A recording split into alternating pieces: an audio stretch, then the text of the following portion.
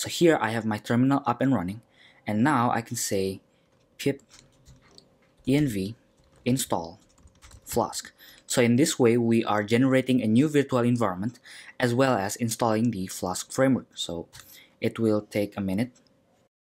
Okay, so after the installation is finished, now we can go to our code editor, and here we have our pip file and pipfile.lock, and both of these files contains all of our dependencies. So now we can create a new file, maybe called main.py, and this file is our server code.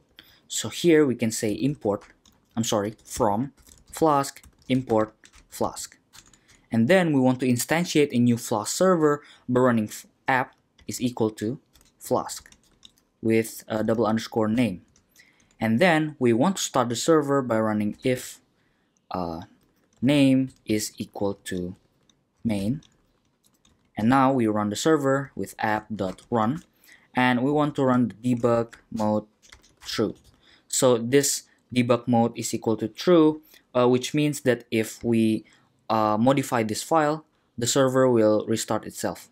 Now we can open up our terminal and we can say python main.py, and make sure that your virtual environment is already activated.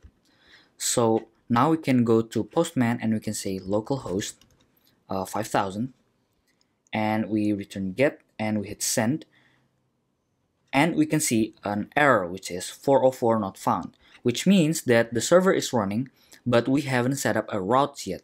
So here we can create a new route with app.route with the /endpoint, which is our home page, and now we can create a new function which called maybe home, and here we want to return maybe just a data which called hello world. So if we send again, and we can see the data is hello world.